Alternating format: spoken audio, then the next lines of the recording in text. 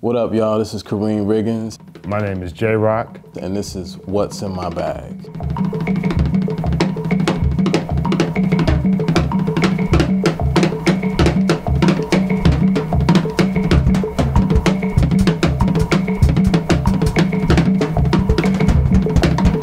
We could start with this brother named Wynton Kelly, who was an incredible pianist. I heard him a lot with Miles Davis. His rhythm was incredible, as well as his feel on the piano and his harmonic, since I think he was just the piano player's piano player.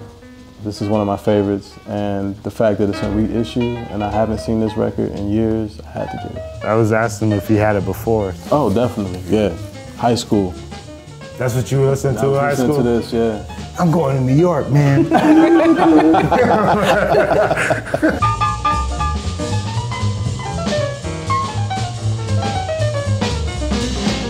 Yusef Kamal. It's a cross between UK jazz and broken beat house. It's like a mix of that. It's so crazy. The homie Giles Peterson put this out, and I've been looking for it on vinyl. I have an MP3 set of it, but that doesn't really do me any good. It's real good though. It's just like some straight broken beat jazz. It's dope. It's real dope.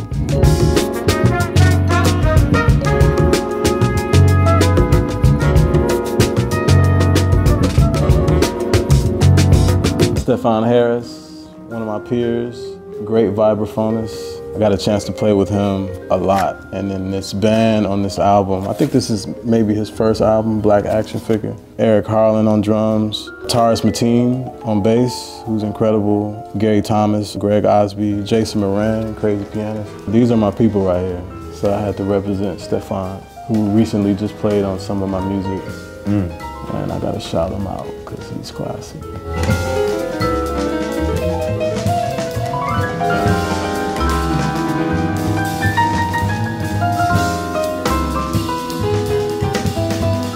I got a Sun Ra 45, Saturn, and then, but the B-side is Mystery, Mr. Ra. I'm a big Sun Ra fan. It's like Tupac. There's never enough Sun Ra that comes out. Like every time you turn around, it's something new. And it's just like supposedly unreleased. I doubt it's unreleased, but I like this song. Mystery. And it's like just a crazy piano chord. I think it's that version. Yeah, space chord. So yeah, it's just like, mystery. And that's all. And that's all. That's really all they do. But I like Sun Ra a lot, and I just buy everything. Shout out to Madlib, who turned me on to this cat right here. Weirdo music. That's what this is.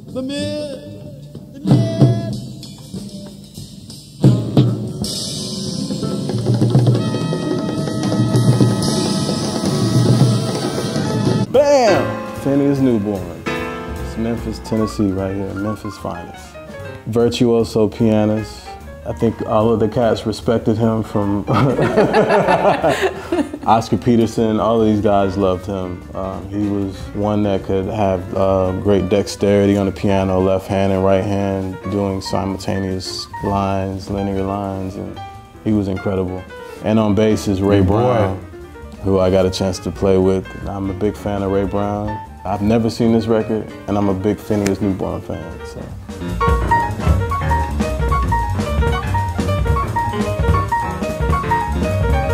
This is like African funk is heat. I already have this, but I have like a Japanese reissue. I wouldn't mind having another one. This is doon doon doon doon doon doon. Not jungle. Yeah, this is jungle music. Not jungle music. Jungle music. Guns and jungle. This isn't high life or funky like Fela. This is more just like some raw African stuff. They didn't have no money for good equipment, so it just sounds muddy. The title track, Moving World, is real dope. Real good. It's a real good album, man. Just funk. Not no Fela shit. No disrespect to Fela. This is like just raw, gutted funk. The world starts moving, and life is all changing. Another one of my favorite musicians, Philly Joe Jones. I've never heard this record, and I've seen it here. Been listening to him since middle school. Damn. Since I was in 7th grade. I found Miles Davis records in the cabinet in my mom's crib. I would read the personnel of every record, and I would always see Philly Joe Jones. I'm like, what is this? I gotta check this guy. So I really started to fine tune what he was doing, and he had an incredible concept on just rhythm and soloing and using a lot of rudiments in his playing and everything. And he was just such a hard swinger. I have not heard this yet, but I can't wait to get to the crib to hear that.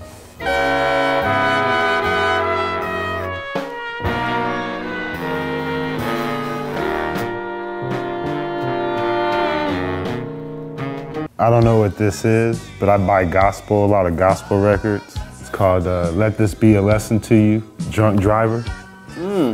Look at the cover of it. I need that, man. 7 minutes. Ooh. So yeah, it might be all right. Let this be a lesson to you, drunk driver. But Ellison. got a little Curtis Mayfield cover on here. It might have one good little something on it. It's gonna be R&B, it's not gonna be hand clapping. And the band got a Jerry curl, so they might be okay. That's a key point. And there's no head on the bottom of the drums. That's the first thing he looked at was the drums. Oh, brother, there's no head on the drums. It's 85, so it might be all right. Really just for the cover. That cover is crazy. The cover is crazy. It's kind of dark, too. Yeah, that's a dark cover, man. But You don't know the lady you hit was your mother. I got one more. Another African one.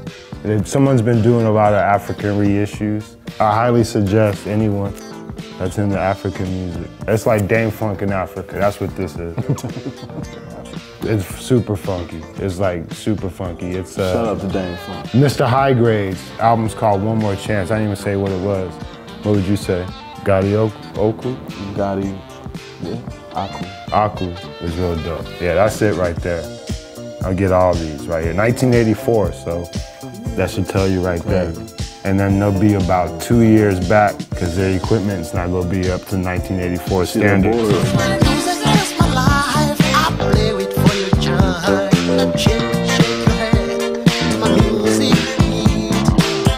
That's my couple picks at Amoeba today. Thank you so much, guys. We appreciate it. Thank you.